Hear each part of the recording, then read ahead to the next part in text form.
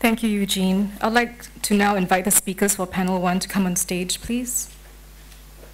As they come up, the first panel today, as mentioned by Eugene, will discuss the ruptures and riddles of modernism, singular artistic practices, led by Professor Nora Taylor Alsdorf, Professor of South and Southeast Asian Art History, School of the Art Institute of Chicago.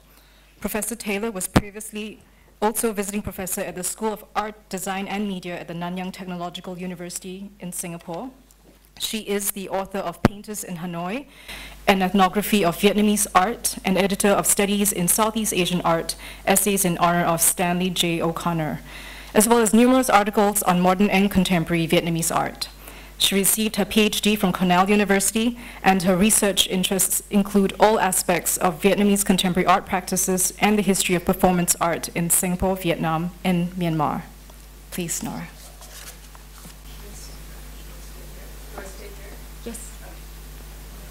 Thank you. Is this on?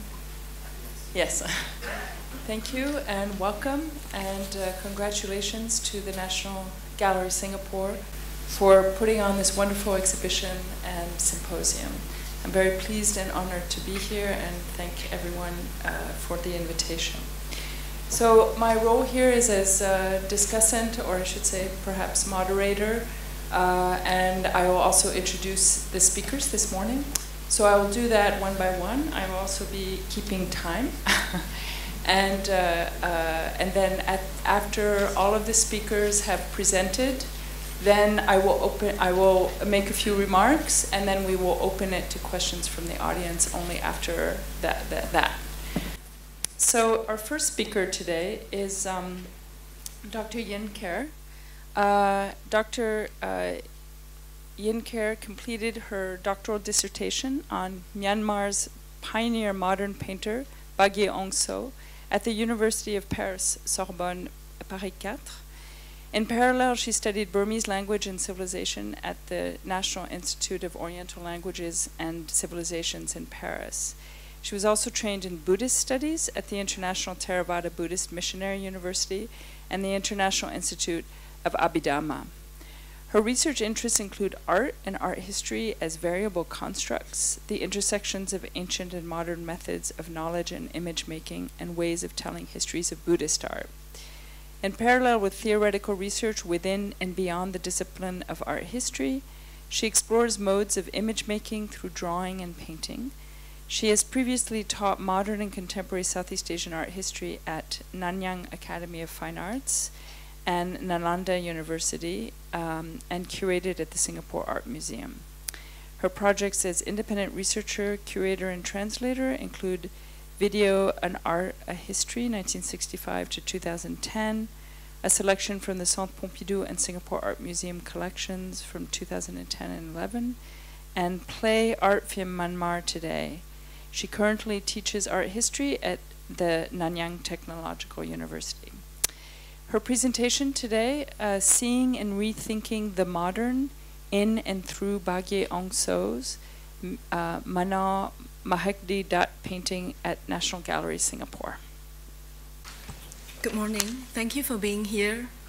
Thank you to National Gallery Singapore and Centre Pompidou too for putting together Reframing Modernism and the accompanying public programs.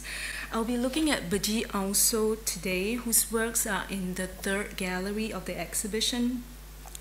He's regarded as the leading exponent of modern art in Myanmar, of a stature similar to that of Affandi in Indonesia or Phua Haripatak in Thailand.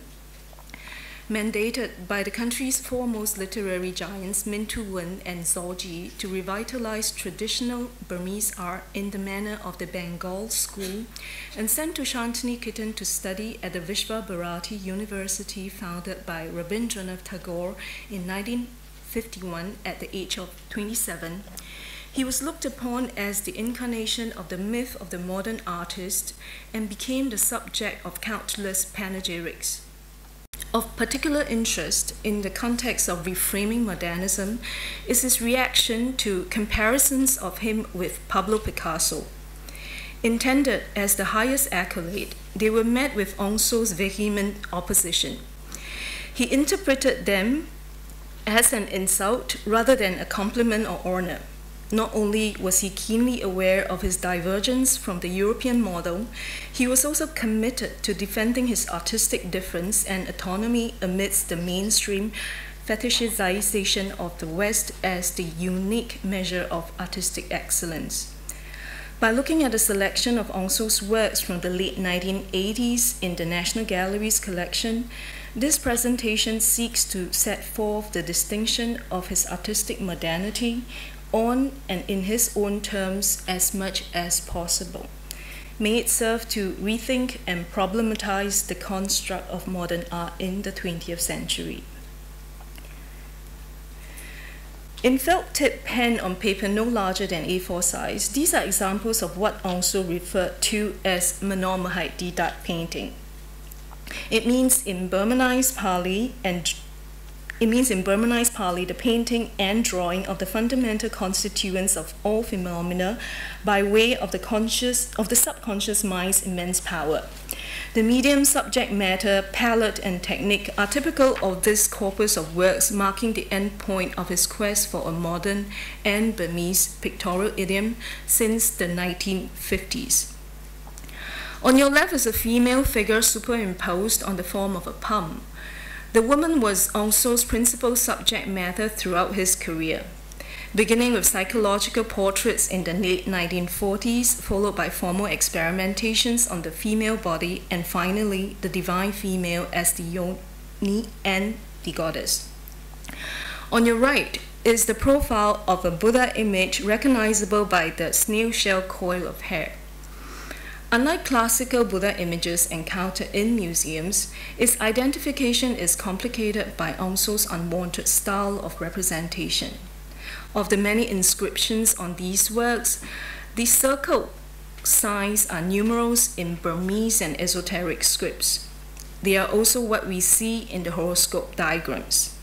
The number 9 in red on the Buddha's cheek is deemed the most powerful in Burmese numerology. It is often with this number 9 that Aung So signed together with Ko Pua, meaning a second consciousness or person.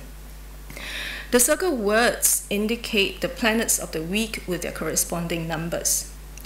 The inscription on the top of the work on your left reads, "A husband who respects his wife will live long."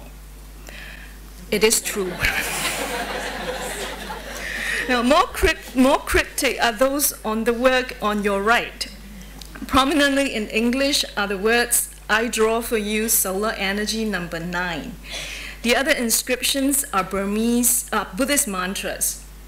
While Arahant and Nabayan for averting danger were locally known, Om Mani Padme Hum, that is the mantra of Avalokiteshvara, and Gate Gate Paragate Parasam Gate Bodhi Soha from the Mahayanist Heart Sutra were almost unheard of in Theravadan Myanmar. That the former is written in both Burmese and Bengali scripts suggests that Aung So was initiated to it when studying in Bengal in 1951-52. The combination of these elements makes no apparent sense.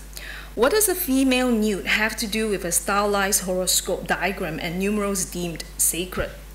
What is the purpose of the many mantras from the different schools of Buddhism?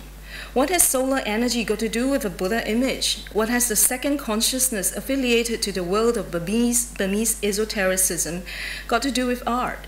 Why this deliberately naive technique using felt-tip pen? How do these esoteric signs and symbols, yantras and mantras work in Manaw Maheikdi dot Bagyi?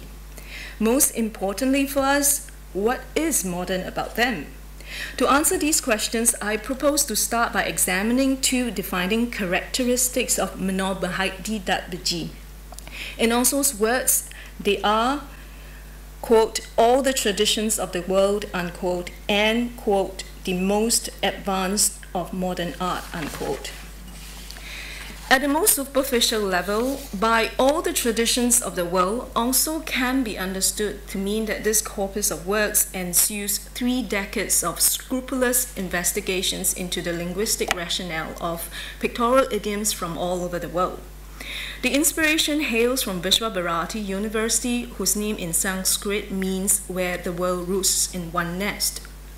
art was conceived in terms of its communicational properties akin to language, independently of any hierarchical order on the basis of origins, media, technique, or subject matter.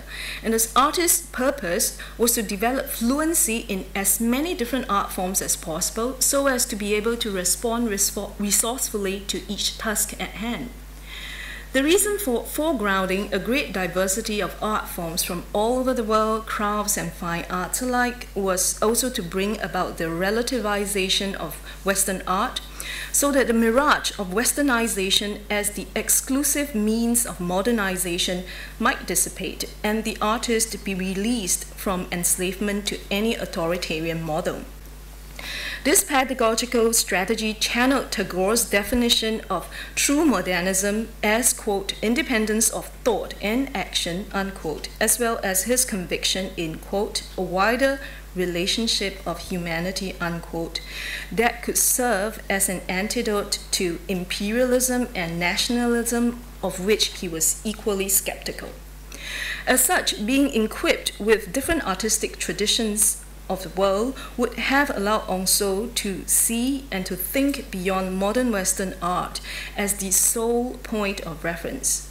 Shantini Kitten's shift from the effects of style to intellectual and spiritual autonomy as criteria for true modernism, which would pave the way for his aspiration to picture the mind and to render manifest Buddhist teachings, probably also accounts for his disregard for proportion and iconography accuracy in favor of what he referred to as time and space.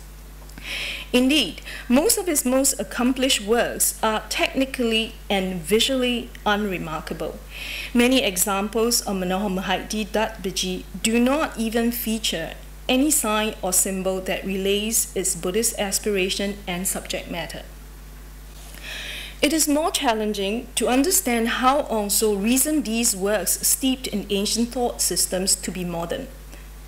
It is even more so to fathom how they might be, quote, the most advanced of modern art, unquote.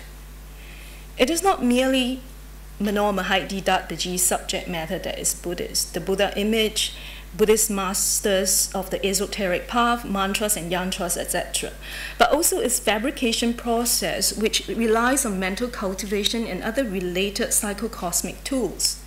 For insights on this matter, it is necessary to look back to Shantini Kitten again, where the ancient and the contemporary are conceived as mutually dependent in the creation of the new and the modern.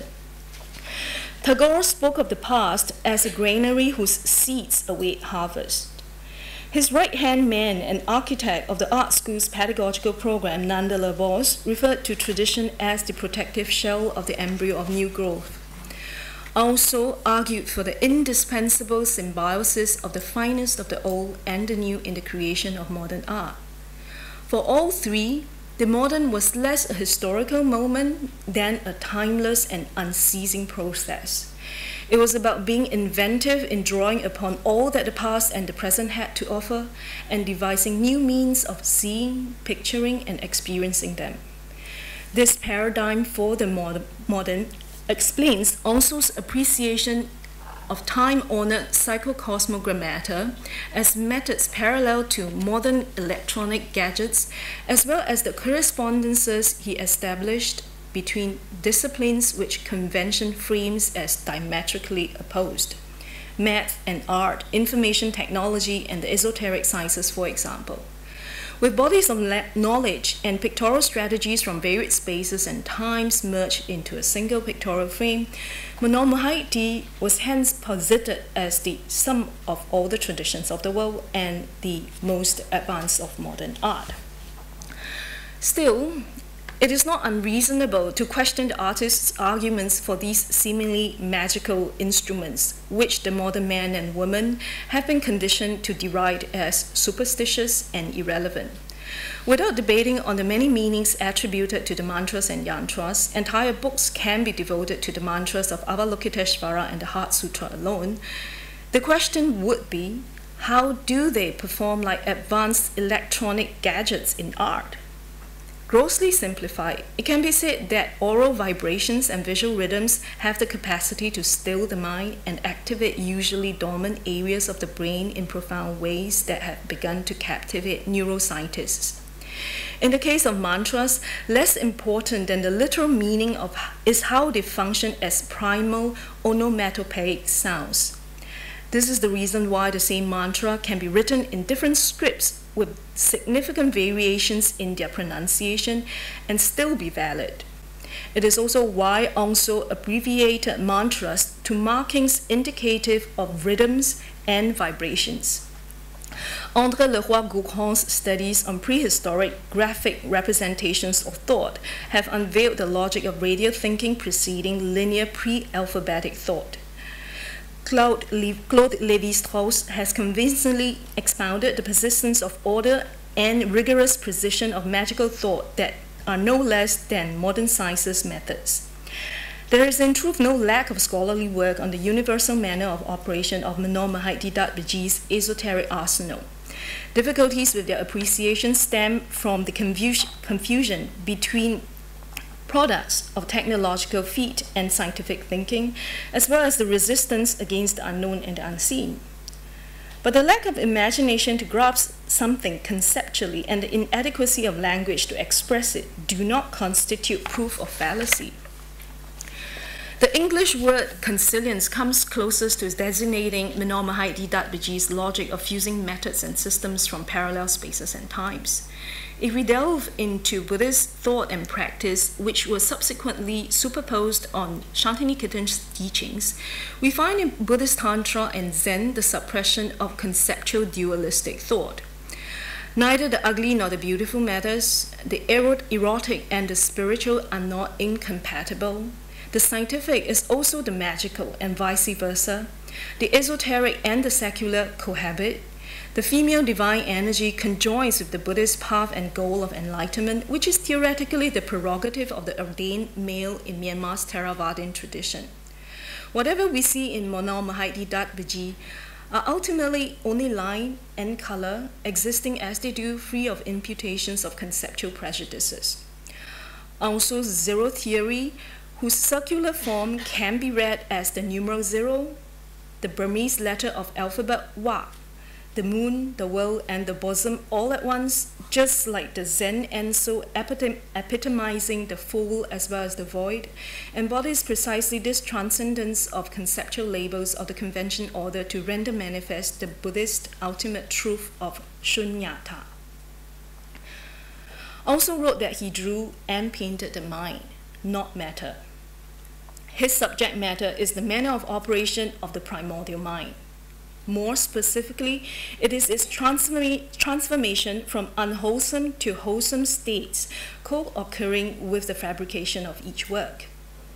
The primacy of the stilled mind as the means to do so is reiterated in all his writings, and it is to the practice of meditation that we return to for insights on the seemingly childlike technique of what looks like coloring too. This process is as significant as the end product of art, which corresponds to the development of concentration through the stilling of the conscious mind, primarily by observing the rising and falling of the breath. And it is most likely this up-down cadence that underlies the tightly packed short lines filling the forms and grounds in Manaw Maheikdi Bagyi. With his hand moving in tandem with the flux of thoughts and images arriving and ceasing in his mind, the repetition of motifs and lines mirrors this mental journey. In other words, the so-called colorings serve the cultivation of concentration. Concentration which also analogizes to the energy and power of the sun. It is not without reason that it is the immense power of the subconscious mind, Manaw Maheikdi, that is foregrounded in the name of this pictorial idiom, that Aung's byword in Manaw Maheikdi Bagyi is, I draw or paint for you solar energy, like you saw earlier on. These are indeed drawings and paintings of mental concentration, the fuel for wisdom in Buddhist teachings. Given the ubiquitous emphasis on the mind and artistic creation, the question is how it is understood and manipulated differently in each case. always on the topic of how Manaw Maheikdi can be seen and understood as modern in its own right, I propose to consider the nature and role of the mind in Aung's art in comparison with surrealist, cubist, and conceptual art. The purpose of meditation and ancient spiritual technology like mantras, yantras, and other esoteric signs and symbols in the stilling of the chattering conscious mind, so as to see reality as it is. As such, although Manaw Maheikdi and surrealism share the same interest in the subconscious mind, their means and objectives are starkly different. While many surrealists' recourse to intoxicants can induce states of mind that are comparable with mental absorption achieved through Aung's methods, spiritual purification is not necessarily the goal. Besides, the mind at work in Manaw Maheikdi is a highly cognizant one. As for cubism, what Manaw Maheikdi similarly dispenses with naturalistic lightness, and some of the works do reduce space and form into geometric planes of colors or patterns, its motivation extends beyond cubism's interest in picturing the reality of the subject matter through a reassembly of its forms from multiple points of view. For Aung, it was Buddhist ultimate truths such as the law of impermanence behind the inevitable disintegration and regeneration of the fundamental elements making up all phenomena that he aimed to picture. Indeed, the word dat in Manaw Maheikdi comes from the Pali word dhatu, meaning the primary elements that are earth, water, fire, and wind. As for conceptual art, with the shared ascendancy of mental concerns over material, affective, and aesthetic ones, attention needs to be paid to the different minds in Buddhist metaphysics. Consciousnesses and mental factors alone number up to 121 and 52 respectively in the Pali Abhidhamata Sangaha. For one, the conceptual mind generating ideas is definitely not the Manaw of Manaw Maheikdi. On the Buddhist path of spiritual transformation, the thinking mind is to be hushed and stilled, for it is deemed a hindrance to the clear observation and perception of reality as it is, free of man-made labels and prejudices which are inevitable with a discursive mind. Returning to the epithet of Burmese Picasso to conclude, in spite of Aung's fierce refusal to be labeled as such, he always identified himself as a modern artist. He is not known to have challenged the construct of the modern, nor that of art, for which there is no equivalent in the Burmese language, and whose inception in Myanmar is paradoxically inextricable from the imperialist agenda he rebelled against. He simply used these terms quite freely to communicate and affirm his own vision of a new Burmese art of the 20th century. Regardless of the superficial semblances with Western modernism, the modernity of Manaw Maheikdi is more in the historical, cultural, artistic, and spiritual contexts of Myanmar and the region. If there were one aspect of the legacy of Western modernism that also upheld in conjunction with mental cultivation, it was originality as the touchstone of artistic excellence. But originality is not a straightforward litmus test. Original with respect to what and according to whom? In displacing the authority of the West in his vision of true modernism, Tagore emancipated non-Euro-American artists from the impossible situation whereby they could never be perceived as truly original and modern. How original could Aung have ever been if he had made Western modernism the bedrock of his practice like his fellow Burmese artists? It was only by seeking out alternative and even unlikely resources that he succeeded in formulating a pictorial idiom of universalist aspirations that remained nonetheless true to his geographical, cultural, artistic, intellectual, spiritual, and historical origins. Paradoxically, it is precisely because Manaw Maheikdi's interweaving of contextual specificities with a diversity of traditions and innovations from the past and the present, the East and the West, the North and the South, is so innovatory and unorthodox that it has thus far eluded the radar of professionals and institutions of art from the centers and satellites of Euro-America. Perhaps the afore-discussed synergy between the old and the new and the notion of contextually significant modernisms can serve as more suitable tropes in looking at Earths beyond Europe and North America. Thank you. Thank you. Our next speaker is David Tay.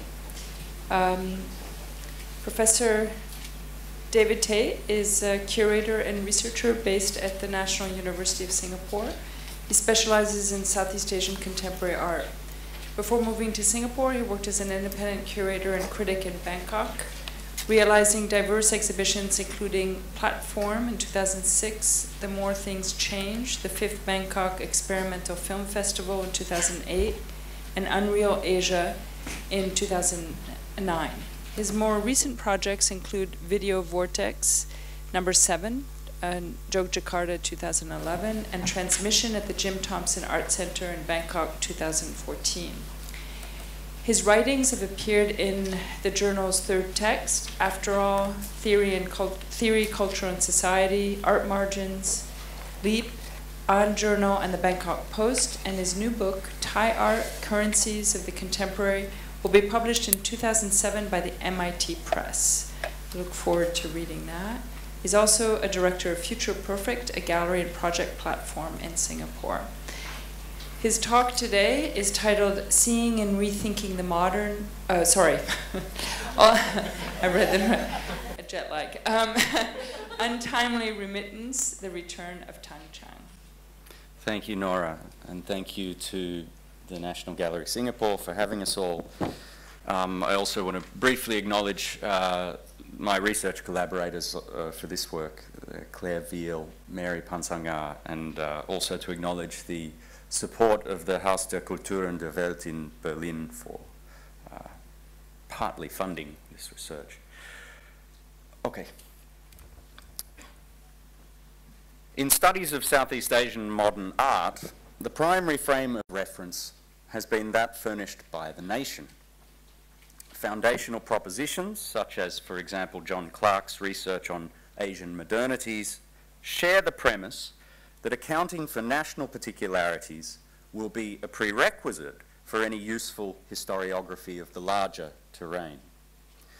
Contemporary art has been dragged along, somewhat unwillingly, into that framework, even as it enters global circulation, and though the sources of its inspiration and its value are increasingly extra-national.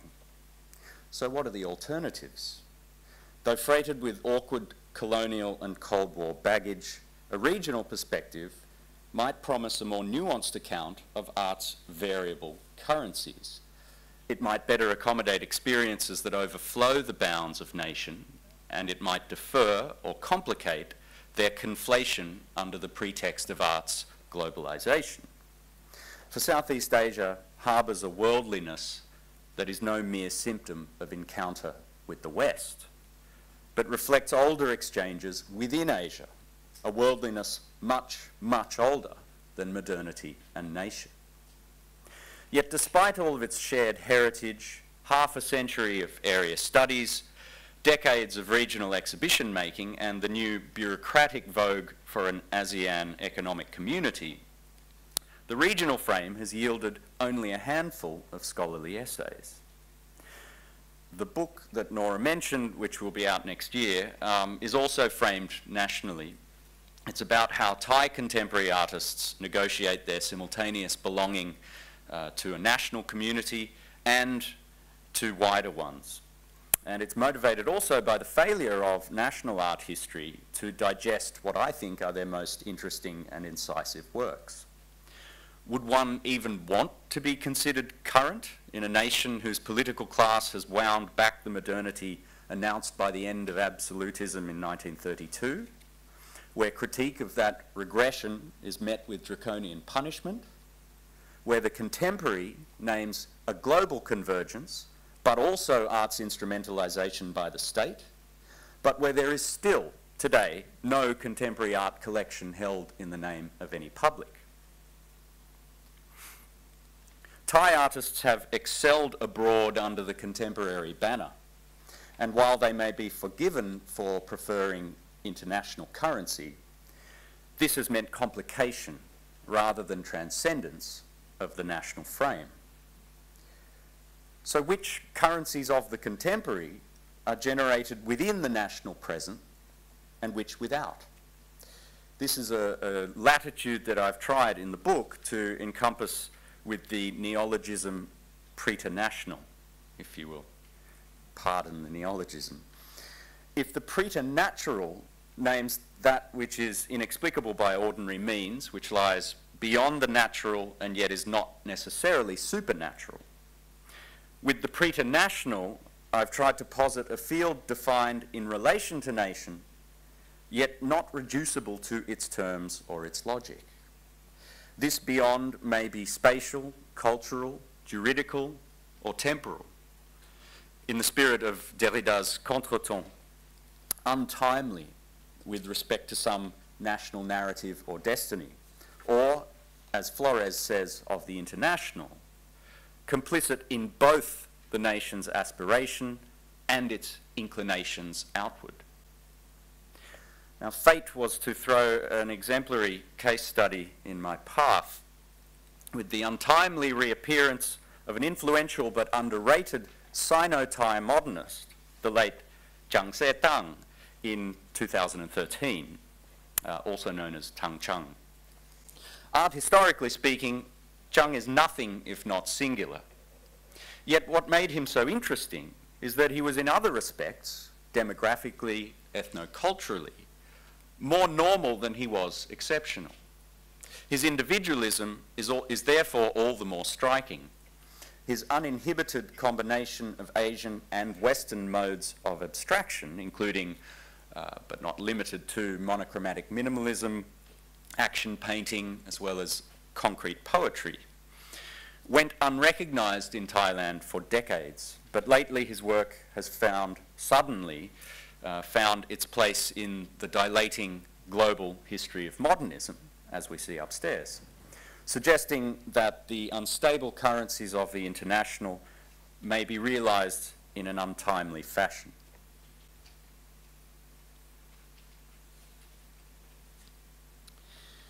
In 1968, at the age of 34, Chang self-published a modest booklet of experimental poetry, some 42 pages containing arrays of numbers and Thai words.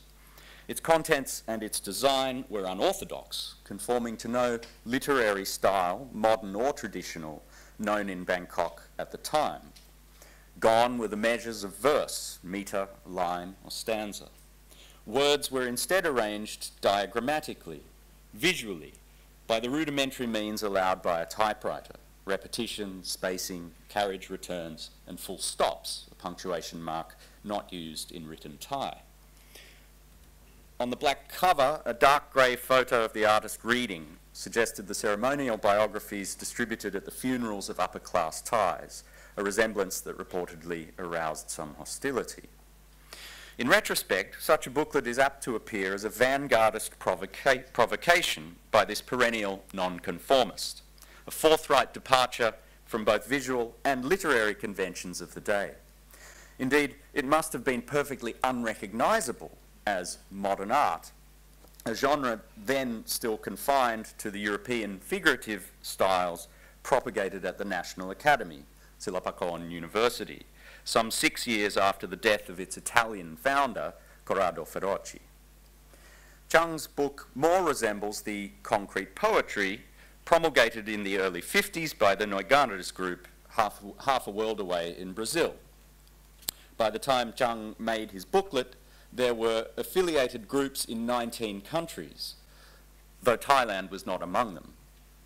Along with abstract paintings and other kinds of drawing, Chang produced thousands of these visual poems over 2 decades, though research has yet to reveal any connection between him and this transnational movement. His son, guardian of his legacy, calls it concrete poetry, while at the same time crediting Chang with its discovery. But this is not an art historical claim. Such hyperbole is common in Thailand, where the appropriation of foreign styles, was elementary to modern art and thus didn't detract from an artist's distinction or reputation for innovation. Born poor and Chinese, with little education, Chang was an autodidact and always an outsider. His text works were conditioned by his love of poetry and by his imperfect grasp on the Thai language as a youngster, by a frustration echoed in the almost compulsive, reiterative production of these concrete poems. Under the US-funded dictatorships of the 60s, Bangkok was modernizing fast. With higher education for a growing middle class came individualism, and while far from bourgeois, Chang was an exemplary individualist. He sold tau huai, a kind of soybean dessert, for a living on the Royal Padang, Sanam Luang in Bangkok. Though chromatically restrained, his abstract canvases throb with the spontaneity of action painting. Eschewing both institutional patronage and the market, he cultivated an image of frenetic and irrepressible creativity, in stark contrast with the academicism that reigned at Silpakorn. Though invited to exhibit and lecture there, he remained resolutely outside the academic system until his death in 1990. He was never made a national artist, an honour bestowed by the Culture Ministry, carrying a monthly pension and generous provision for one's funerary biography. Like other artists and poets of his day, Chang avidly pursued both local and foreign cultural traditions. But the key to his exceptional status was his lifelong interest in Chinese literature and philosophy.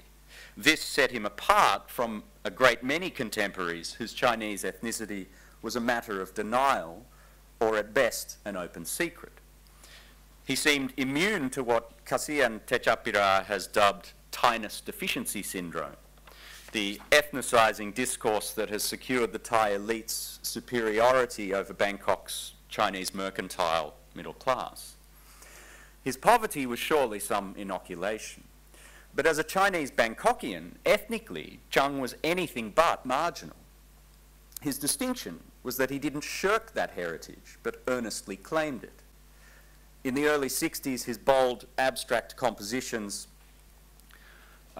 imbued the gestural immediacy of action painting with an unmistakably calligraphic twist.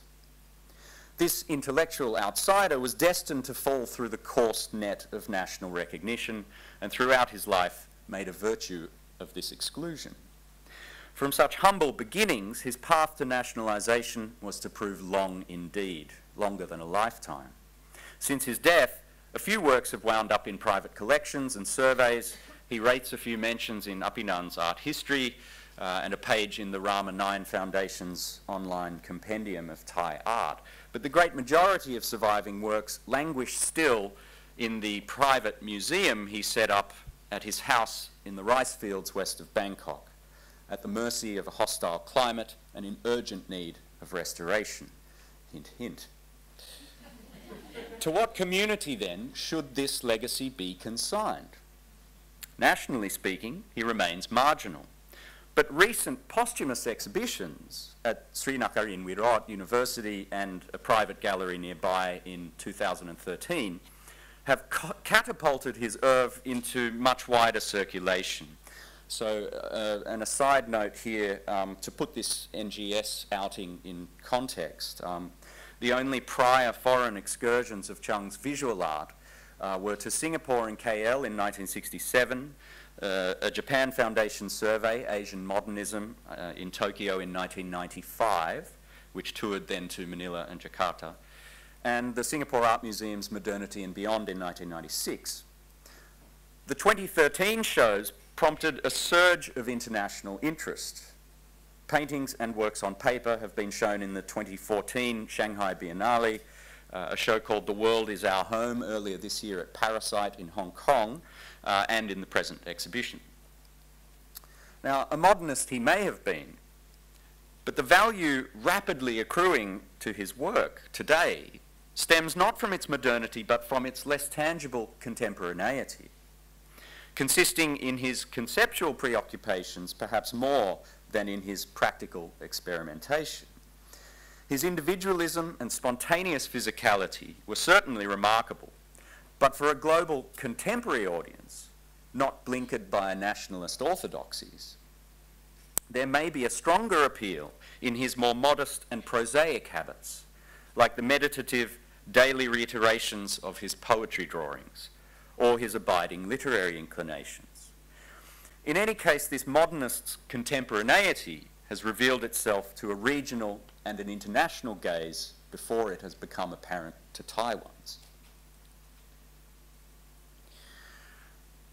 National formation has always required national subject formation. If the former was the work of politics, the latter was very often the task of art.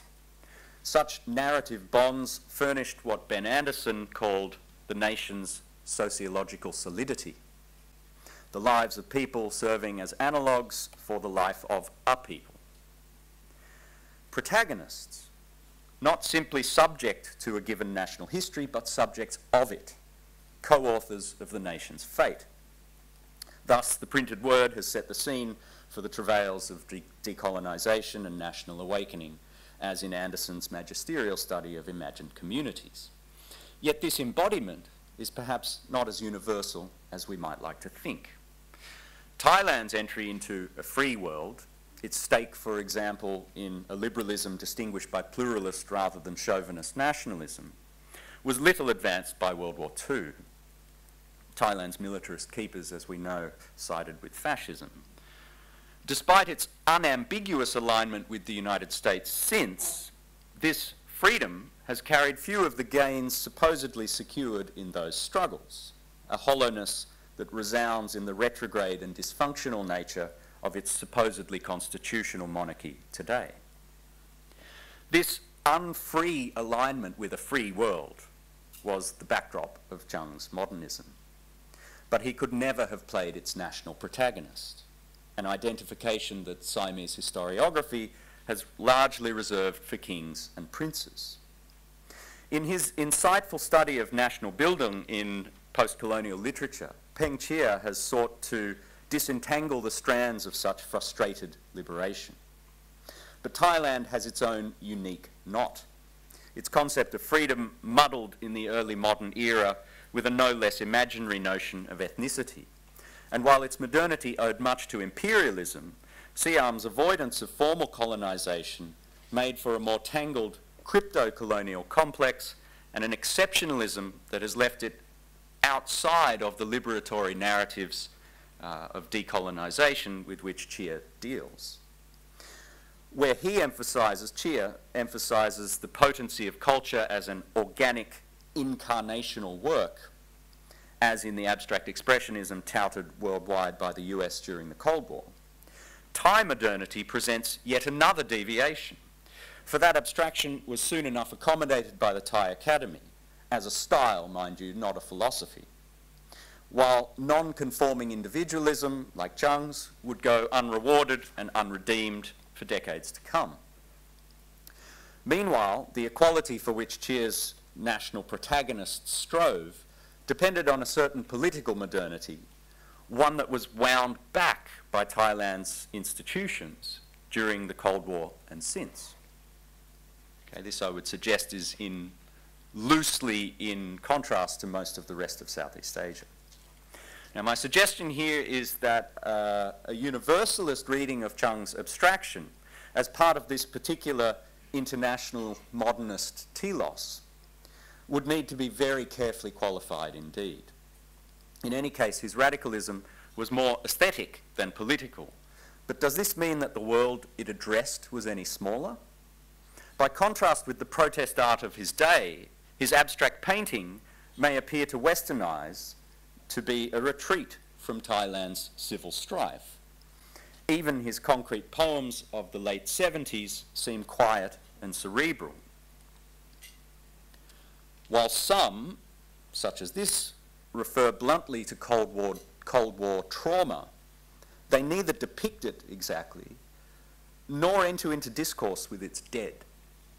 Indeed, for an artist adept in both portraiture and something like action painting, in a society scarred by public massacres and shot through with ghosts. What's remarkable about them is their sheer non-corporeality. There is no incarnation here, but rather the inverse, as corpses, dictators, and people, almost always an accumulation of individuals, kon in Thai, rather than the collective singular prachachon, are abstracted, formalized, boiled down into language. Yet if Chang's abstraction put him on the sidelines of a national struggle in which he could scarcely count himself a contestant, it was also a generalization, adverting to a world beyond that national community. Kon may be a Thai word, but Chang's kon are simply persons, any persons, and his dictator might be any dictator. And amongst the headlines of the day, God knows there were plenty to choose from.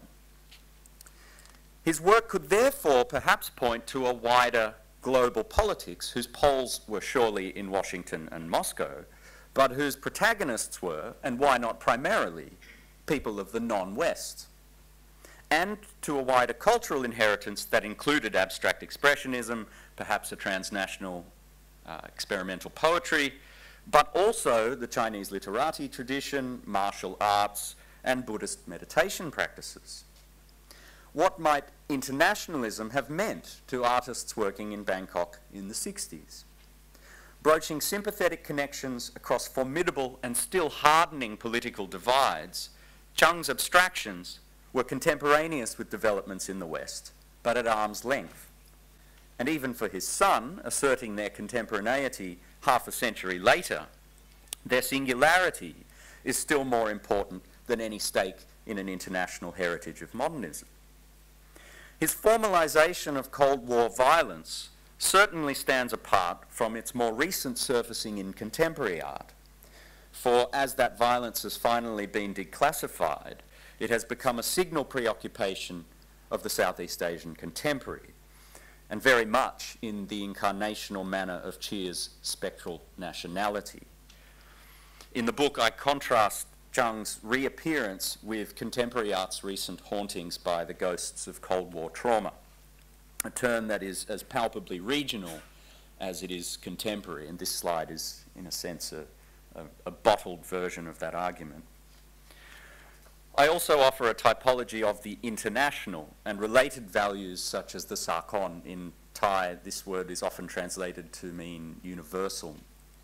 And these related values that are quite specific, in fact, to Thailand across Chang's lifetime and since. For if understanding modern art demands detailed national histories, the understanding of contemporary art, and perhaps of modernism too, will demand no less specific histories of the international. The modernity shared, contested, and circulating intra-regionally, one of many layers of internationalism, has only recently won the attention of researchers, and we should acknowledge this institution's very ambitious attempts to encompass it, whatever we may think of the results so far. However idiosyncratic his art, Chang's experience as a locally born Chinese Southeast Asian was, again, far from singular. Similar alienation and racist associations with communism plagued the region's diaspora throughout the Cold War, compounding the earlier discriminations of colonial regimes. We may only imagine the reception that his work might have received when shown here in 1967, in a newborn post-colonial state whose Chinese majority, desperate to anchor itself culturally in the region, was anxious for alternatives to the leftist social realism that had been fermented in its Chinese schools. Chang's concrete poems would not have been recognized as art, like perhaps Chiu Chai-hiang's conceptualism dismissed by Singapore's Modern Art Society in 1972. But his calligraphic abstract paintings must have appealed to Singapore's modernists, schooled as many of them were in the progressive Chinese nationalism of the May 4th movement. If the concrete poems seem current to us now, it's because they resemble conceptual tendencies in 60s and 70s art elsewhere, tendencies lately discovered to be foundations of our global contemporary. But whether or not they belonged to any international movement, it is their perceived non-Thai characteristics that prevented the artists' canonization and underwrote, without ever explaining, their exceptional status. Chang himself never left Thailand. His works are through and through the products of Cold War era Bangkok. But the diasporic experience he left visible on their surface, in which so many fellow Chinese Bangkokians refuse to recognize themselves, is ripe for re-evaluation now, as an economically ascendant China reinscribes itself in the dilating transnational intellectual histories of Asia. It may be fitting, too, that remittance for Chang's contribution, so long left off the national art historical register, should come in international currencies rather than national ones. Thanks.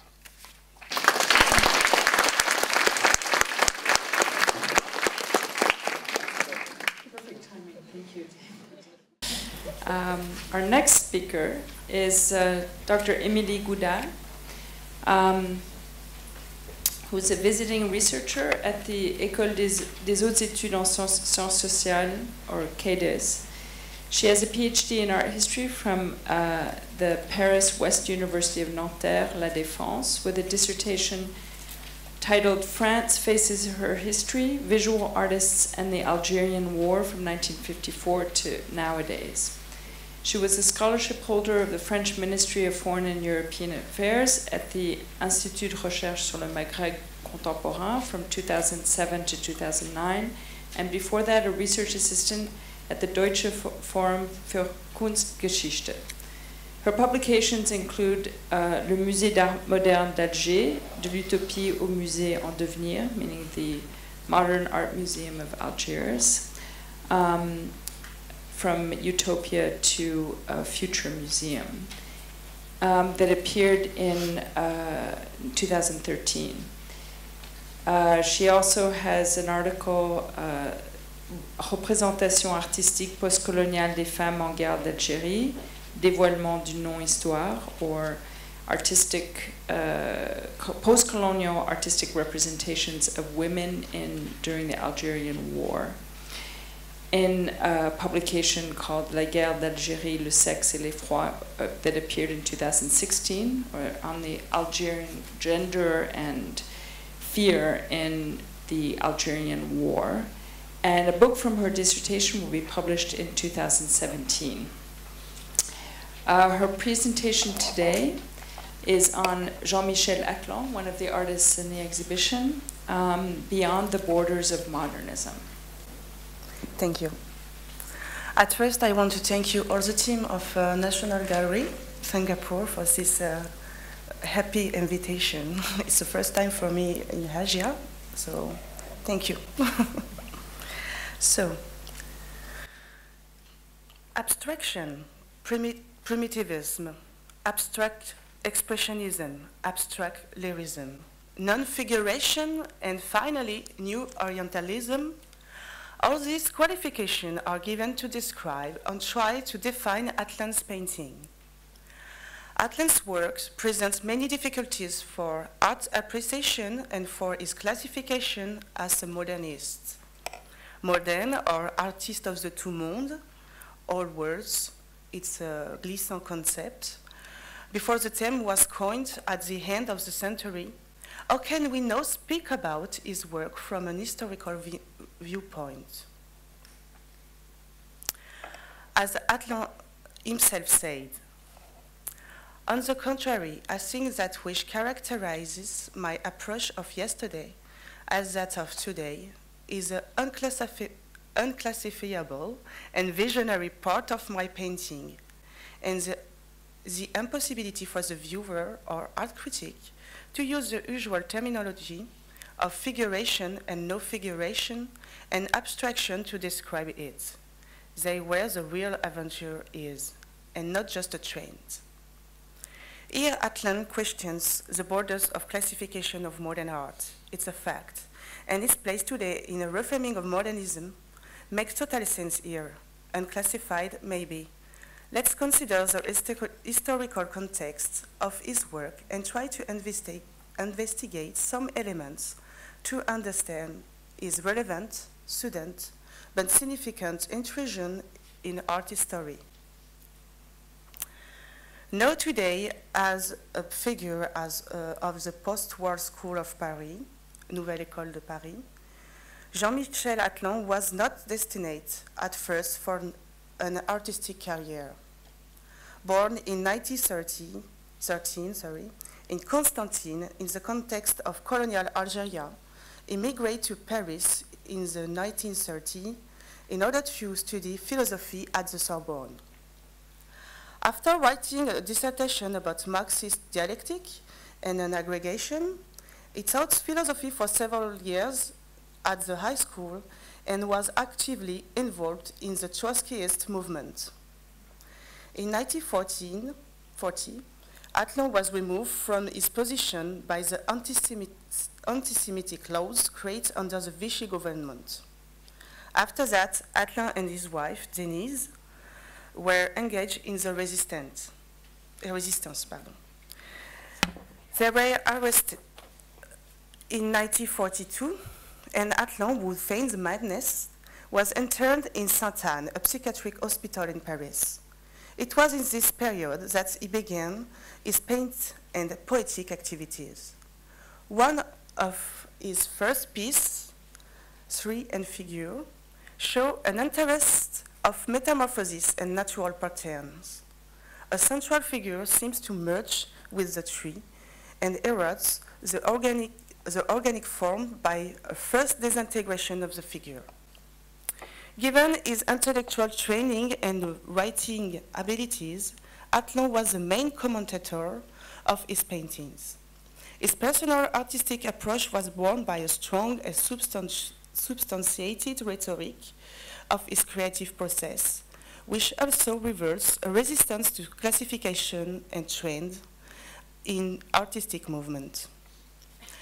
Atlan defined his approach as a transverse concept organized around an expression of the magical way and the rhythm.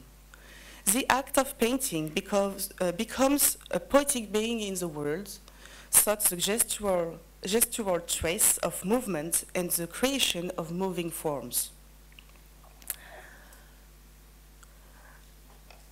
I quote Atlan here. One day, I wrote somewhere that my form have neither a passport nor an identity. They just exist with an unacceptable violence. In his texts and interviews, Atlan said that he was inspired by the magical aspect of art and gladly acknowledges the relevance of primitive artwork as well as the great master of European art. He declares so. Primitive men believe they made magic when they create a piece of art, and we believe we make art realize even more fearsome magical forces. The exhibition Reframing Modernism offered us an opportunity to discover 6 of Atlan's works of art. We can see one of his first works here, Perpetual Landscape, which eliminated the painter's special interest for the medium. The material is heavy, and the canvas is completely saturated by colored combinates by darkness. All the characteristic elements of Atlan's style are present here. It's interesting to consider the title of Perpetual Movement, such which is produced is energized. The sinusoidal lines burn open in the center of the composition for where the brightness also emerges.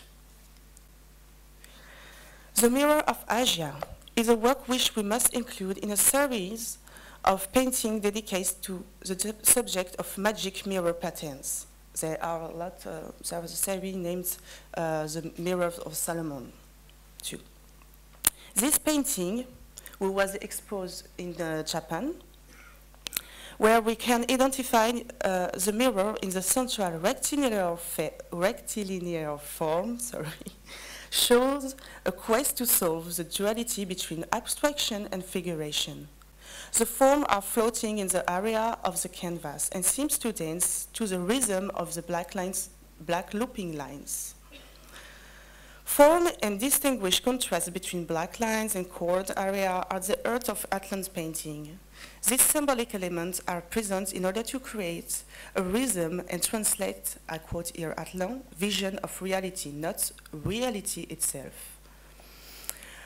However, let's keep in mind that the title, which didn't have a role in Atlan's artistic process, is used by the painter only as a poetic suggestion.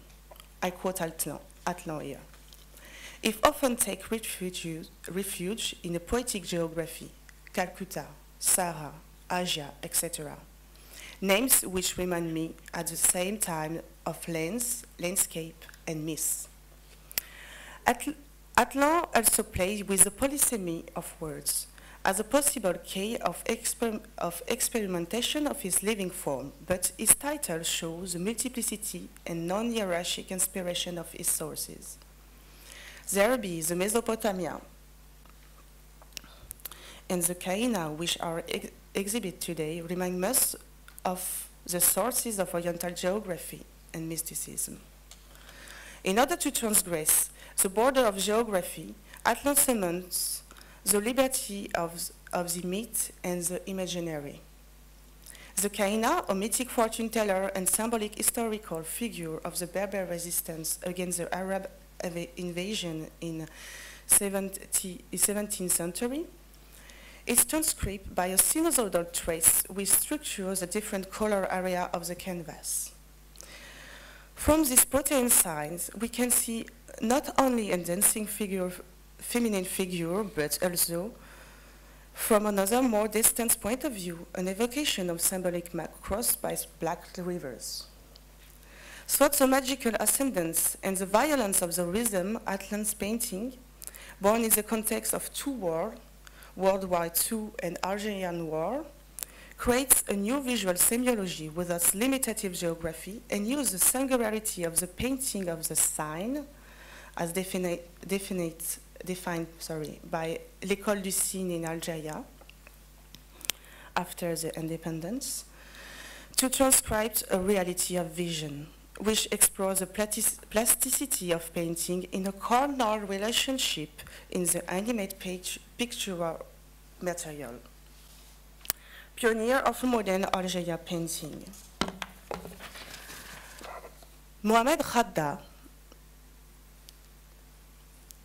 a major independent Algerian painter and theorist of the less alienate painting and culture from Algeria, celebrates Atlan's heritage when he writes, We must also point out that some French artists renew in their works how to translate a real attachment to an Algeria of which they were native for the most part. Atlan, the Constantinian, who passed prematurely away, is a pioneer and offers modern Algerian painting. All his works are barbaric rhythm of the rumeur, gorge, and the airy which make up Constantine. If we look briefly at the work of Khadda and other Algerian painters since independence, we can easily find this heritage, especially in the École du Noun, School of the Sign. Noun is sign in Arabic language. Reading Khadda on Occidental modernism is really worthwhile, and in his Element for New Art in 1972, the analysis of Occidental abstraction by Khadda established an affiliation between Arabic art, with its geometric and working of arabesque pattern, as the source of modern art. He said also, I quote, "In the Western art which we rejected, we were going to discover our own roots." We can surmise that the reference to Atlan is evoked in order to recognize the multiple modernity between extra-Occidental and Western point of view, Atlan becoming an intercessor between two narratives formed. As I wrote in my dissertation about the international visual artists who faced the Algerian War, the reappropriation of modernism reveals a decolonization process by Algerian artists. In the construction of independent Algerian painting, painters pursued the non-figuration as a reaction to normative figuration of the Orientalism canon, and such introduced the subaltern cultural actor into a universal history of art. The Orientalist perception in the representation of colonized territory, and finally the figuration, were rejected for the benefit of non-figuration. This reflection seems to be present in the background of Atlan's painting, which reacts a generation before as a contestation of an European perception of modernism, but also face the acculturation current in colonial Algeria. Indeed, Atlan said, I quote here, "I was born in Algeria, in Constantine, where pictorial concerns were absolutely non-existent.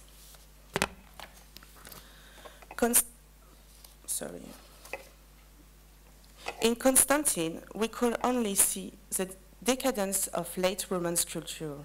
The museum exhibits one Horace Vernet and military scene of the conquest. Apart from that, they were local painter of the Arabic market genre. In my childhood, I couldn't imagine any painting and sculpture other than the Pompier painting reproduced in my French history book." End quote.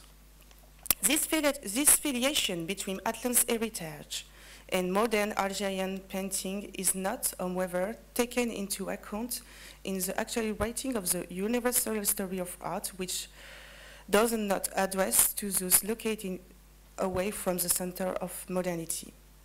In this biography essay, the thinker Kenneth White considers the colonial dimension of his analysis of Atlan production, and he said, I'll help you with the text. But the word that Atlan knows is a modern word where modernity comes under the sign of colonialism. Colonialism has a grip on space. Culture is no doubt at first a sensation of space, real life space, especially when it's about painting. I am not insinuating that the young Atlan was fully aware of this situation, but I'm sure that the state of things were impressed in his sensitive fiber, and that is result in two things. On the one hand, he was getting too attached to what remains sensory and palpable. On the other hand, he was looking for a life dimension situated outside of the colonial framework or of any alienate context. He will use any element of this ground as a metaphor in order to draw the contour of this atopy that we call his Atlantis. Atlan died after a violent concert in 1960. He was well received during his life, and his friendly relationship with some major figures of French modern art have preserved his work for posterity. The French art critic Michel Ragon published the first monograph of Atlan in 1951 under the title Architect and Wizard. More from the same and other authors will follow. A monographic exhibition was realized in the National Museum of Modern Art Centre Pompidou after his death, and a considerable catalogue raisonné, descriptive catalogue, with a rich biographic essay, was published in 1996. Atlan's works were exhibited on the international art scene, Paris, Tokyo, New York, Copenhagen, during his lifetime and after, and always under the sign of European modernism. Atlan was in fact the witness of and the partner to several famous artistic movements and schools: Cobra, École de Paris, lyrical abstraction. Also, he did not affiliate himself to any of them. Jacques Derrida, the theoretician of deconstruction, makes an ekphrasis, a literary commentary about the works of the painter in 2001, and talks about them in the term of loops of writing, hieroglyph, and ideogram, which register actually the artist in the lineage of the school of the sign. Today, I would like to take some time, if I can, yeah. I would like to take some time to discuss the actual reception of Atlan's works, which pose some problems as to interpretation and definition. We can see that there is a certain disharmony in the present critical reading of his work and his inclusion in the current narrative of the history of art. On the one hand, Atlan was of course present in multiple modernities exhibitions under the curatorship of Catherine Grenier at the Centre Pompidou in 2014. He was then recorded in the International Abstraction Register and as a quote in the catalogue by the art historian Fanny Drujon in her essay, Modernities in the Middle East under the Sign of Artistic Plurality. After introducing her text with a quotation by Edward Said, she evokes the painter in this term.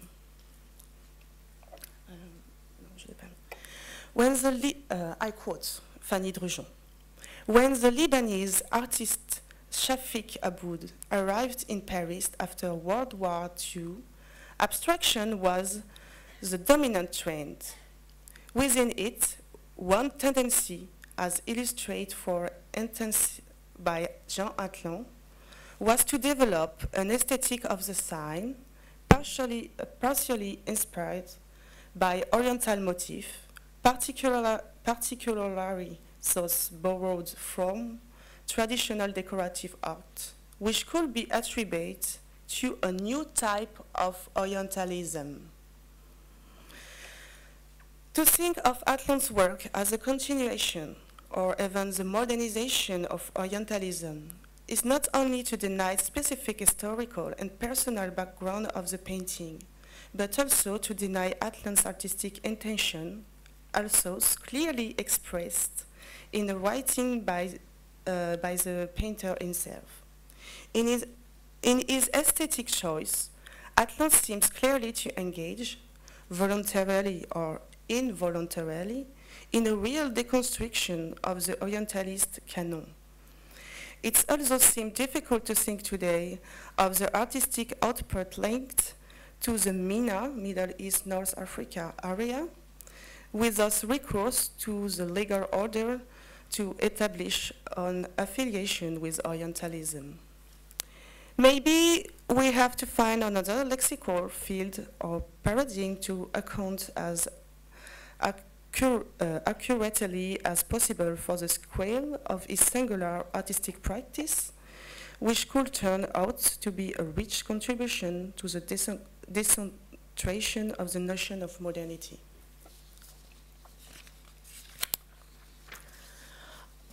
On the other hand, in Algeria, the critical fortune of Atlan's work is very restricted, despite the fame of certain Algerian artistic personalities. The historians Anissa Bouayed and Benjamin Stora try today to reintroduce the heritage of Atlan in the history of Algeria, but only a single exhibition in French Cultural Center of Alger and Constantine in 1966 can be listed to this day. Anissa Bouayed emphasizes the absence of Atlan in the biographic dictionary of Algerian artists edited by Mansour Abrous and the laudatory presence of the painters in the Benezit Dictionary of Artists, where a short list of Asian modern artists are briefly evoked. Anissa Bouayet writes, I quote, Atlan is absent from a cultural heritage which he contributes to revivify and to universalize, causing it to burst into the contemporary artistic scene and showing the surprising modernity of his shapes, end quote. This surprising modernity is already noticed by Michel Ragon, who writes, I quote Michel Ragon, you were the pioneer of what I have called for a certain time another figuration that is the said painting which has nothing to do with the aesthetic of classical abstract art, nor having to do with traditional figurative aesthetic. Let me lock you temporarily into these drawers to take you out immediately into the full sunlight of your native Africa. Because this North Africa explains your painting as well as the school which, in fact, you never attended. In a transcendent modernist perception as hors format du sublime, oversize of sublime, to quote Derrida's term, Atlan highlights in his painting opening up in the decantation of modernism and its origin for the benefit of an imaginary reach of the world impulsation. It's a term of Atlan, world impulsation. Within a rhythmic perception of modernism, Atlan builds a disoriented painting structure, such the underground maze of an anticipated culture of the two mondes, to borrow Glisson's term, an in-between area that Kenneth White calls rightly and poetically pictorial Atlantis. Thank you.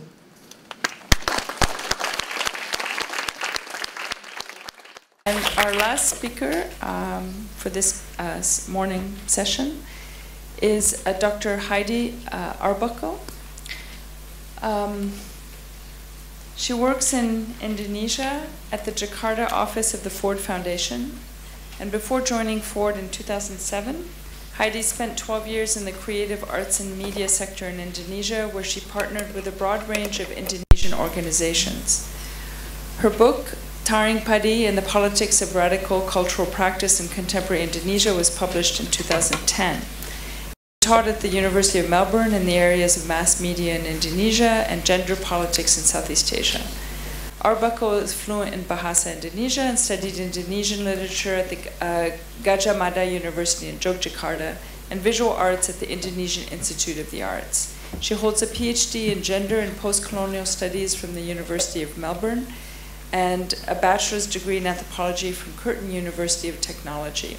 Her PhD dissertation is entitled Performing Emilie Sunasa, Reframing the Female Subject in Post-Colonial Indonesia. Her talk today is Emilie Sunasa, Rewriting the Modern Self Through the Feminine Body. Thank you. I realize I'm standing between everybody and lunch, so I will not run over time. Emilie Sunasa was the subject of my PhD, which I completed in 2012, and I have not since revisited her, so I'd really like to thank the National Gallery of Singapore for this invitation.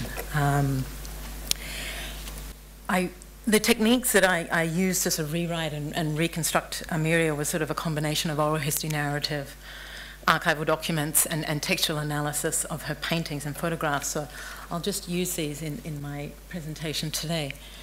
And just start with telling you a little bit about Emilie Sunasa. She was born in 1894 in Tanawangko, which is in North Sulawesi, in Indonesia, and during the 1940s, she was also in her mid-40s. She became the new nation's most prominent female painter. Sources show that Emilie lived this extraordinary life as a nurse, a plantation administrator. She was purportedly a tiger and elephant hunter, She was a herbalist and also a businesswoman who travelled frequently around the archipelago and also to Europe. And she was reported to have married up to 3 times. On one of her marriages, she once commented it was to a European man, and she was there for a year or so and sort of said that she grew tired of the marriage and returned to Indonesia, and this is at the age of 21. She also claimed that she was a princess from the island sultanate of Tidore, who fought for Papuan independence from the Dutch. Beg your pardon. And here she is on the front page of the Straits Times in July 1960. The headline reads, if claim proved, she might be the Queen of West Irian. The Indonesian government made today clear its stand on Princess Emilie Sunasa's claim that she was the rightful monarch of West Irian. The matronly princess, who is now in Singapore, has announced that she is on her way to New York to present her claim to the United Nations. And according to some reports, she is backed by a powerful group of financiers in Singapore. Meanwhile, her friends and family remember Emilia as Emi Manopo Pereira from a well-to-do Manadinese family. And here she is at a New Year's Eve party in Jakarta in 1947. She's seated at the back of the photograph, sitting in between Prime Minister Sultan Syahrir and the Foreign Minister Haji Agus Salim. And they're also sort of well-known Manadinese Republicans in this photo. Now, during the 1960s, Emilia disappeared from Jakarta. There's a lot of conflicting narrative about what happened to Emilia. Some say she left for the jungles of Sumatra to cure an illness that she was suffering from. Others say she started a pepper plantation in Lampung, and others even reported that she remarried in Malaysia. But it's the mysterious circumstances that surround Mrs. Emilia's sort of disappearance that are often used to explain why so few people today have heard the name Emilie Sunasa. Others attribute it to the assumption that she was not in the mainstream, not modern enough, or not close enough to President Sukarno, who was a chief patron of the arts at the time, and therefore not recognised. And there's also the notion that Emilia was not a prolific painter. She was a hobby painter, which explains why we know so little about her painting today. One of the problems I attempted to address with Emilia was her erasure from the writing of modern Indonesian art history, and in trying to rewrite Emilia as a female subject and painter, I encountered a lack of adequate frames to reconceptualise her. And what I found was both the discourses of Asian modernism and feminist art history, while they had parallels in their critique of modernism as found in the Euro-American tradition, neither had given much consideration to each other's other. So Western feminist art history, until recently, had paid little attention to the histories of colonised or Indonesian women. And similarly, Asian art histories had largely evaded the challenges posed by Western colonial or local feminisms. And so what my writing of Emilia attempted to do was sort of reconceptualise Emilia's modern female selfhood as a means of theorising a new relationship between modern gendered subjectivities and post-colonial Indonesian history or art history. And so the framework that I constructed was sort of deploys the feminine tropes of princess and the primitive, home and mother, and the feminine body and self. And this frame, I contend, sort of enabled the articulation of those feminine spaces that had otherwise been negated or othered, both in national and colonial modernisms. And so the function of these tropes is also to demonstrate how Emilia's sort of slippery, shifting subjectivity was a way for her to continually reinvent herself. And so I'll talk about some of these strategies which, in her painting, which included sort of juxtaposition or producing slippages of binary categories, appropriation of colonial modes of representation, denial of the male gaze, and production of a monstrous feminine body. Emilia's painting Papuan Arches is probably, from my knowledge, one of her earliest surviving paintings. She would have produced sometime between April 1940 and May 1941, when it was exhibited at the first ever Indonesian painters exhibition at the Dutch Kunstringen in Batavia. And these are the Persagi painters outside the Kunstring. Emilia isn't pictured in this photograph. But this particular exhibition is considered a historic moment for modern Indonesian art history. It's the first time that Indonesian painters are permitted their own exclusive exhibition within a colonial exhibition space. And Papuan arches would have been exhibited alongside celebrated paintings such as Estudiono's before the open Kelambu. Now, as we know, the representation of the primitive or sort of noble savage in European tradition was often sustained the imperial ideology that the civilized centre was superior. And this was an ideology that was often internalized by a cosmopolitan Indonesian elite. A former neighbour from the prestigious suburb of Menteng, where Emilie lived, conveyed through oral history, she described Emilie's paintings as immense, gloomy, frightening affairs that keep you in nightmares for years. And here the sort of hunter and jungle expanse produces an internal other that serves to sort of rupture dominant national representations, which were of revolution and socialism, by sort of bringing into view an image of the nation's dark, unknown margins. But Emilie produces slippages in this dichotomy, in the sort of primitive colonial dichotomy, by juxtaposing an androgynous primitive figures with sort of a civilized white female portraiture. And so on the back side of the painting of the Papuan archers is this portrait of Mevrouw O, which was exhibited in Emilie's own solo exhibition in 1946, also at the Dutch Kongsberg. So Emilie's paintings are disruptive because they subvert the binaries that structured understandings of modernism, centre, periphery, rational versus spiritual worlds. And it was these slippages that enabled her performance of the feminine and the princess, and of course her anti-colonial politics and support for Papuan self-determination. And I'll just turn briefly to also the ways in which Emilie's paintings sort of offer possibilities and strategies for rewriting female subjectivity through the trope of the female body. And I'll talk about two periods in Emilie's painting. The first was from 1941 to the early 1950s, and then later paintings she produced in the late 50s. And in the earlier period, I'll show how Emilie uses aesthetic strategies, including appropriation of colonial modes of representation and denial of the gaze. This, incidentally, is just a portrait of her by Lee Xiangyun, and she was also close to. She sort of moved beyond just the national arts associations, and also to a group of Chinese painters in Batavia at the time. Arguably, nowhere in Indonesia has the sort of oriental gaze upon colonised bodies been as profound as the representation of exotic imagery of the island of Bali. And there's sort of an entire tradition of idyllic scenes of bare-chested women draped in traditional garb, conducting their daily rituals. Such as Hofke's image of Champuan Temple, a sort of a Balinese woman poised near a temple gate, holding offerings to expose the curves of her torso and breast. Now, Emilie's portrayal of Balinese girl at the stone gate sort of employs the same signifiers as the Hofke image, the female body, the potokendi, and the split stone gates.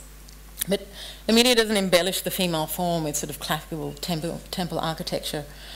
Rather, her female figure is literally wedged between the stone gates of the temple.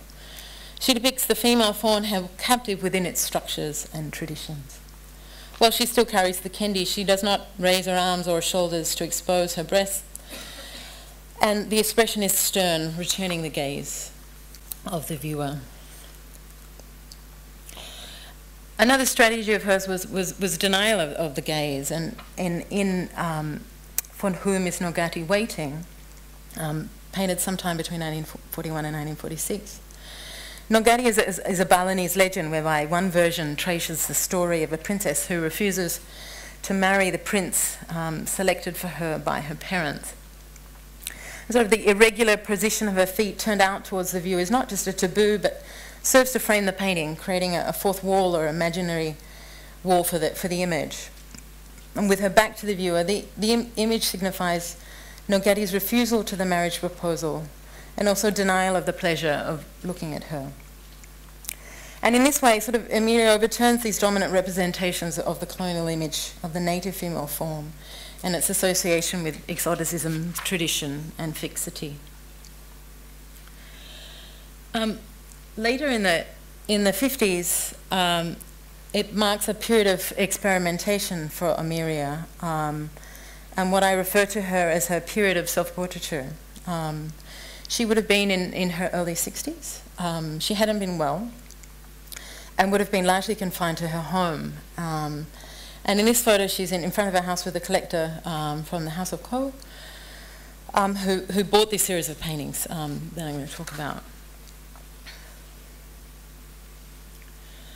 And so here, I describe this period as the post-maternal. She moves beyond idealized imageries of the female body into a monstrous female, the antithesis of the maternal. And this break with the maternal body is represented through a sort of recurring signifier, a sort of a large dome or a coconut-shaped breast, which appears in all of Emilie's paintings in this series. Emilie represents female breasts as swollen, deformed, often detached from the body itself. Her bodies are fragmented, sometimes dismembered. They are unfinished bodies. And rather than sort of breasts acting as sources of primal nurture, she removes them from the maternal realm and instead places them in the domain of pleasure. Her bodies are monstrous and were sort of images of the feminine in excess of the prevailing modes of the idealized feminine in colonial national discourses. And Emilie's production of the female grotesque sort of crosses boundary. It blurs distinctions and invents new forms for itself. And she also juxtaposed the sacred and the profane. This painting in 1958, so the naked female body is inscribed with Arabic calligraphy, signifying Allah, which again questions the sort of structures and containment, sites of containment of the female body. So as a female post-colonial painter, reclaiming the sign of the female body from colonial modes of representation can sort of also be read as an act of, embodied act of retrieving her subjectivity as a female. And to conclude, Emilie's visual practice offers what I call points of exit from binary modes of thinking that structured the discourses of national and colonial modernisms. Her life and work demands a repositioning of the centre and a rereading from its margins. And in turn, this enables the creation of other meanings and historical possibilities. Thank you.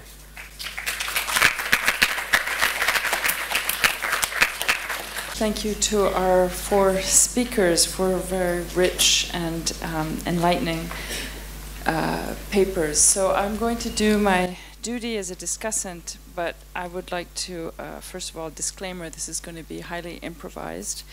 But what I'd like to do is first summarize quickly some of our presentations to refresh your memory. And then I will offer some comments, and then I can turn to questions. So our first speaker, who spoke about Burma's pioneer modernist, Bagyi Aung, who also delved into his own history of Buddhism and brought about sort of the question of, and Yen-Kira did this very well, how new vocabularies of modernism can include such antithetical ideas such as Buddhism that we wouldn't have thought of in the West. But she summarized very well how Buddhism and Buddhist ideas can be modern, with this idea of mental calculations and sort of conceptualism and the ideas of Zen and esoteric and Buddhism, which is very interesting if we think of also European and American embrace of Zen Buddhism as something very contemporary as well. She also posed the question of how original, or the concept of originality, and how Aung So's own struggles with bringing something new to the discussion of art in Burma without resorting to European tropes. And the paradox that Yin Kerr exposed is that tradition is not in opposition to modernism. Similarly, a nice follow-up to those ideas with David's contribution, which is also in contrast to what Yin Kerr brought, which is an opposition between looking locally but also looking internationally or outside of the framework of nationalism. As David spoke about Chang as someone who is both within the sphere of Thailand but also outside of the sphere of Thainess, and a kind of a non-conformist Thai who yet still also conforms to the very ideas of the identities of Thailand. And interestingly, also, like Aung looked at writing, poetry, in this case concrete poetry, and use of language as something that is both sort of form and non-form. And also what was interesting is that both artists are outside of the chronological ideas of Buddhism, sort of modernity that we think of in the West, which is the turn of the century. Here are artists working in post-World War II, not only post-World War II, but the height of sort of Cold War Asia. In contrast to that, we have Emilie's contribution of an artist who also outside of the framework of modernity as a turn of the century phenomenon, and bringing a non-Asian artist to the discussion with Atlan, and yet maybe not so not Asian, as he was born in Algeria, which for Europe is also considered Oriental, interestingly. So she talks about an artist, Atlan, who immigrated to Paris from Algeria, and also used calligraphy or was inspired by concepts of calligraphy like Chang, and also interested in spiritual, religious, or philosophical ideas, maybe like Aung as well. Used his Algerian heritage to reject European ideas of abstraction, looked to Arabic art, and in her analysis, though, she also brings in Derrida and his own concepts of writing as something that is very modern. Heidi, in her very rapid summary of Miria, a very interesting artist, of course, interesting because she doesn't conform also to our ideas of the Indonesian artist, and nor does she conform to our idea of an Indonesian woman. So brings this idea of feminism or the female body in our discussion of modernity, but also raising questions about colonialism, anti-colonialism, who is an Indonesian painter, that very interesting photograph that didn't include her, but was a photograph of the artist who participated in the first Indonesian painting exhibition. So that's a very cursory summary of our presentations, but what I would like to highlight first is this advantage that our intelligent organization of this conference to focus on individual artists, which is also reflected in the exhibition upstairs. The focus on individual artists helps us avoid generalizations about how artists conform to certain isms, including modernism, and allows us to delve, of course, deeply into the work of an artist and the artist's own individual subjectivity. And in the case of these artists who also refuse to conform to preconceived or prescribed notions of modern painting, and yet are also reinforce some of the backbone of modernity, which is individualism and nonconformity as well. So I would like to praise this emphasis on these individual artists.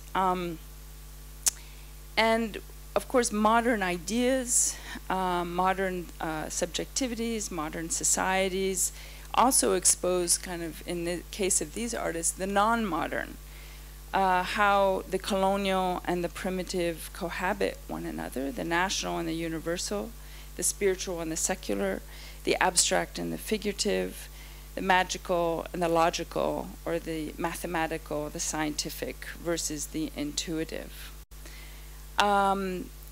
This is, of course, also what modernism and the modern is about, which is this dialectic of you can only be modern in contrast or in reference to something that is not modern.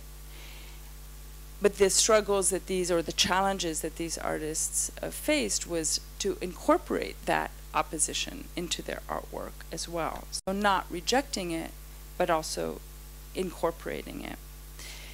I was struck by the dominance of writing and language, and which is also interesting because these are artists who use their own languages, Burmese, or Pali, Thai, and so forth, and yet or Arabic, in their use of it as an art form, I noticed how non-specific to those languages these writings were. They become form, they become poetry, they become lyrical, they meld into kind of shapelessness and fluidity, and that is also not of their own vocabulary, which brings us to this idea of universalism and the universalism of modernity as something that all of these artists were trying to embrace, to be local and not local, to be universal and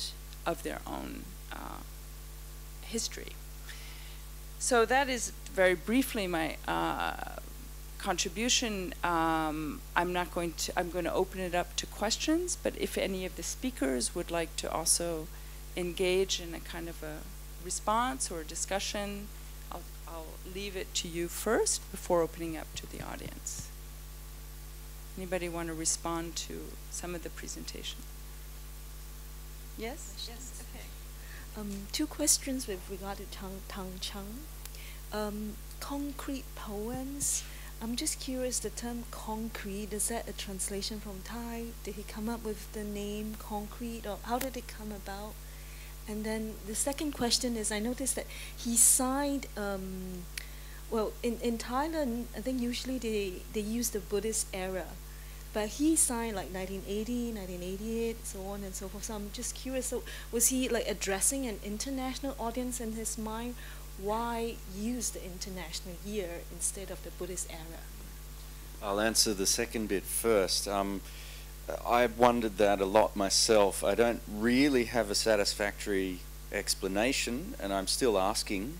The artist's son does not have a very compelling answer to that question, but at the same time, it was not uncommon for modernist-inclined artists of the mid-century in Thailand to do that. In fact, I think it would be probably safer to say, and others here may have a better answer to this, but I think it would be safe to say that generally speaking, the modernism that had been accommodated and gradually domesticated by the end of the 60s and early 70s in the academic system in Thailand, there is an innate address of the international, right? Modern art begins as a heterogeneous and international sort of style and project. Its founder is an Italian. There is already that. I would say it's an always already international address, actually, to some degree. Until much later, really the late 70s, when neo-traditionalism kind of kicks in, then arguably there's a more nativist sort of address. The first bit about the attribution concrete poetry, I have approached this very tentatively. This connection between the work he was doing and not specifically Brazilian modernist poetry, but a kind of internationalist, meme of concrete poetry, which of course has another heritage in Europe, in Dada, and Surrealism, and so on, was something that, as far as I know, the attribution, as far as I know, comes from foreign observers in Bangkok at the time.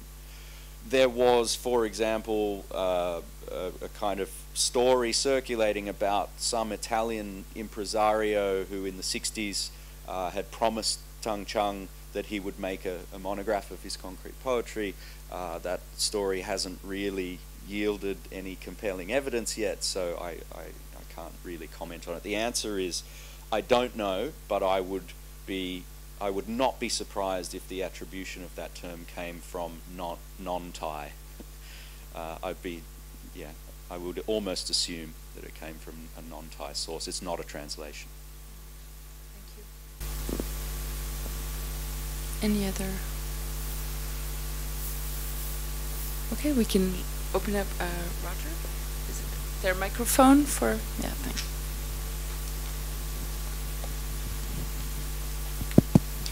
Thank you, everyone, for a wonderful morning, wonderfully stimulating. My question, it's a question for Emilie, but the issue also applies to Chang, who David spoke about so eloquently, which is the question of the sort of disappearance of some of these artists from the national art historical record.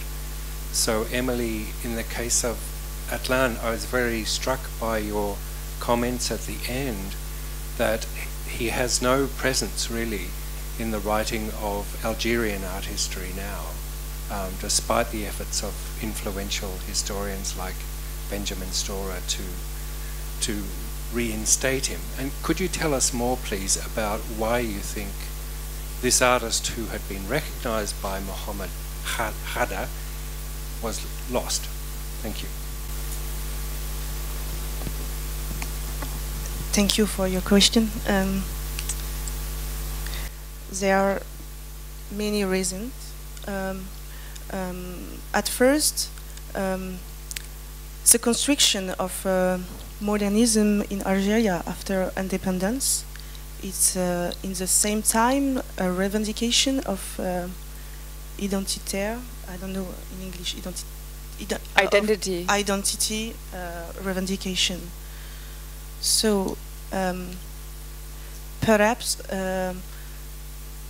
more Algerian Muslim artists are in this story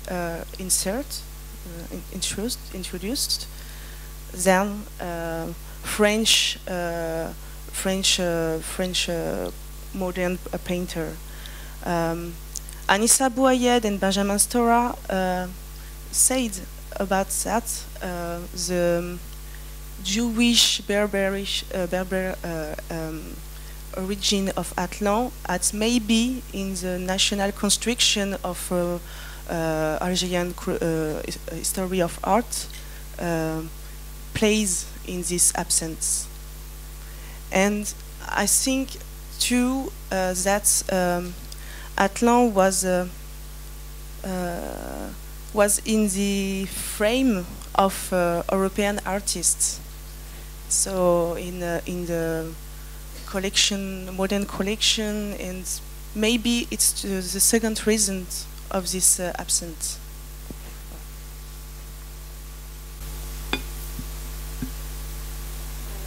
John and then Adele.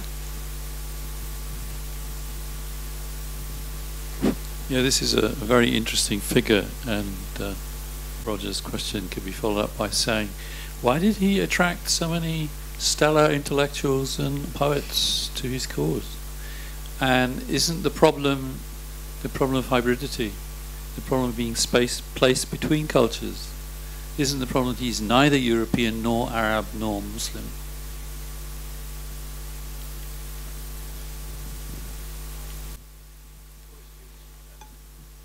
Why it's for the thinker about Atlan, it's interesting that Derrida was too bound with Algeria. It's an interesting fact. And I said in my paper that Atlan was in the artistic scene of Paris and know many figures of art scene. So friendly with the friendly relationships. So it's maybe too why we are lost a lot of publication about Atlan too. But I think to sum up, Atlan was very modern, and he make correction of theory of modernism. Adele, did you have a question?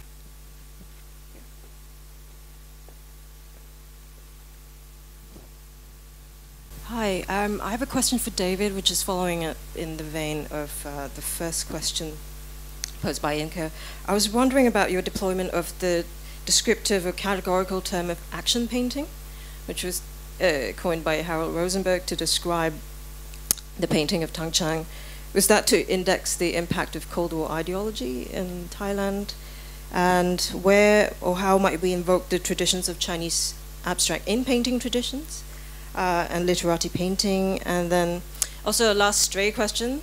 I wanted to find out a little bit more about the odd place of self-portraiture in the oeuvre of Chang, and how should we situate that, because it didn't figure in your presentation.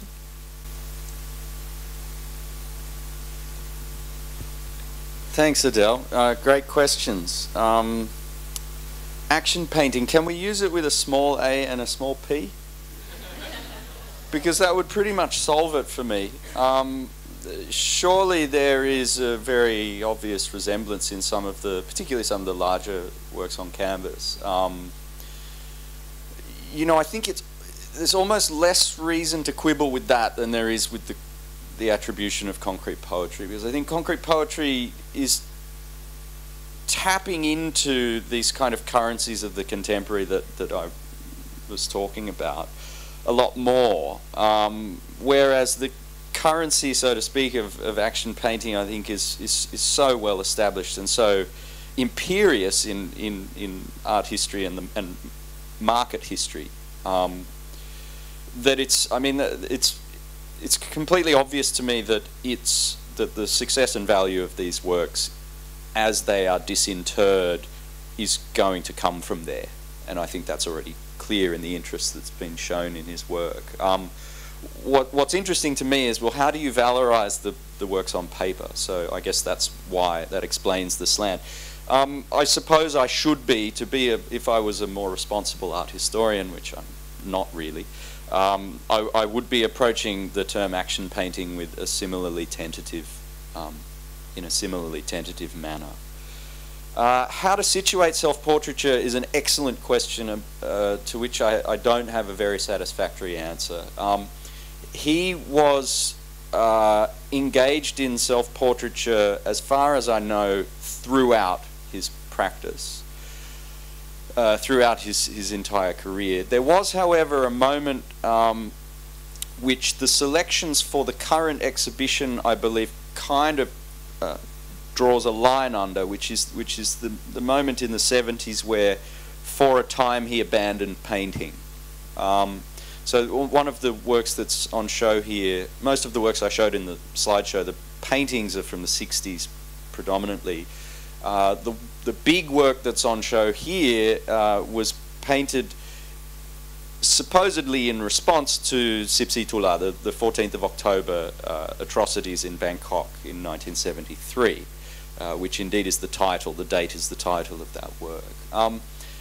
And this is a self-portrait, and a very in-your-face kind of self-portrait. So it's clear that at the same time as doing, or more or less the same time as doing completely abstract work, completely non-figurative work that you would have to say is, expressionistic, if not expressionist, in the sense of an international modernism that was circulating probably predominantly in the form of printed reproductions in the 60s. Self-portraiture is somehow not entirely figurative in his work. And this, I think, would be a way into talking about the works on paper as well. Is it possible that self-portraiture is that one could render oneself in a visual image in a way that was not entirely figurative, or in any case not entirely retinal? And I think that this is perhaps also a way to link the works on paper, some of which, as you have seen in the galleries, are also kind of naivest form of self-portraiture, also with the works that are really the most gestural, the most capital A, capital E abstract expressionist, which is also, of course, a kind of performative self-portraiture, right, in the manner of an Yves Klein or of a Jackson Pollock, perhaps, right? So I think this would be how I would approach it, would be to say that is self-portraiture, when it kind of looks like him, it may nevertheless be abstract art, to try to sort of undo the close association of self-portraiture with a figurative tradition as such. That would be my speculative response. Nora, I just want to add one fact about the self-portrait upstairs. Unfortunately, the portrait upstairs does not have a full description of why that painting was made. It refers to the 14th of October massacre in 1973, but I know, and David knows from the artist who told us, who was studying poetry with Chang at the time, that the picture was actually painted, and as she was told by Chang himself, it was actually painted to show his desperation at the loss of his son, who had gone missing in the demonstrations of 14th of October. So he'd actually thought he'd lost his only son at that time. It's always presented as a public commemoration of an event, but it's actually a very personal memory of the loss of this child, about whom he was absolutely desperate. Fortunately, the child came back, like a lot of parents at the time. What I was going to add, to reflect on the self is so modern idea as well. So it's kind of interesting that I find your comments really interesting about also this conscious, gestures and or performativity, which might also reflect that self. That many of the papers also talked about inner selves, and kind of delving into inner being. Okay, another question? Yes, over here.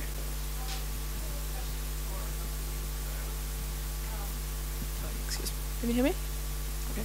I am curious about the distorted iconography, Buddhist iconography, or maybe I'm perceiving there's a distortion in the iconography that Bagyi Aung Soy has in his artwork. How was that accepted by the authorities? And with the same token, possibly this particular artwork too, that's right here. So, there's religious, especially in Burma, where there's such a strong, I would say, religious state-imposed sanctions. When you tend to distort Buddhist iconography, how is it accepted, or how was it not accepted? I think in his representations of the Buddha, the marks of the Buddha image, they're still there, like the earth-touching mudra, the snail shell coins, the urna, the usnisha, they're all there. It's really just in terms of the proportions. And I don't think, to my knowledge at least, he was never looked upon as doing something disrespectful. Well, to a large extent, it's also because he was very much perceived as someone a little bit crazy. And I think he played that up quite a bit as well, so that he could do whatever he wanted to. And let's say the authorities were definitely not supportive of his works, but he was good friends with the writers, the editors, the poets, so on and so forth.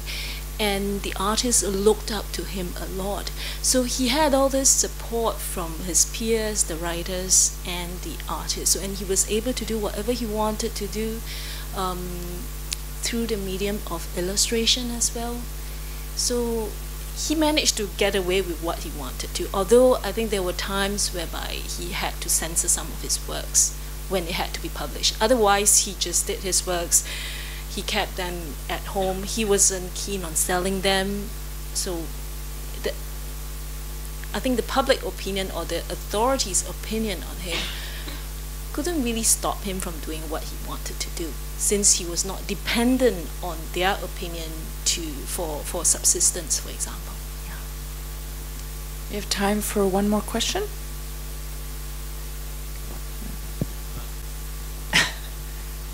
I have a question for Heidi. I was just interested to, if you can share a little bit more about Emilia's relationship with the Bagyi boys, if you like. And also, in extension to that, is whether in your research you found out about what Emilie actually thought about the, the works of other artists that are happening around her during that time. Thanks.